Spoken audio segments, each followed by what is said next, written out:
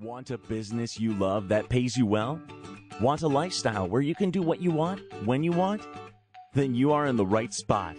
It's time to overcome online overwhelm with OnlineMasterPlanSeries.com. Here's your host and one of the OMS mentors, Laura Waage. All right, Elaine, it seems like everywhere you turn, you see warnings. Do not disturb, do not enter, do not touch. They're everywhere. So I am curious, what warning would you post if you were putting it on the road for an online business owner? Do not do it all yourself. First and foremost, I think that's the most important thing for new entrepreneurs or people who've been in business just long enough to almost bury themselves.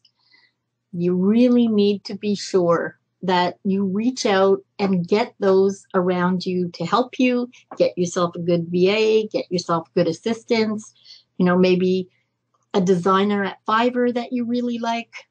Make sure you have them in your stable because it's going to make your life so much simpler. And I think it's important to note, too, is that these do not have to be full-time employees. I think a lot of people, when they're first getting started, get freaked out at the notion that they're not generating enough revenue yet to support employees. So how can they possibly go down that path? And I think it's really important to be able to take a step back and understand that when we're talking about delegation, sure, I have a team. Andrew has a team. You have a smaller team than either he or I have. Keith is still working on building a team. I think the point is that none of it happens overnight, that there's a journey that we're all on, and it starts with smaller delegated tasks to out-taskers on Fiverr or Odesk, and it grows from there.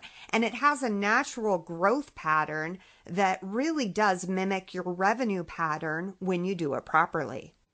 That's absolutely true. That's it for this episode. Don't let your next promising idea stop dead in its tracks because your overwhelm gets in the way. You need our free tips.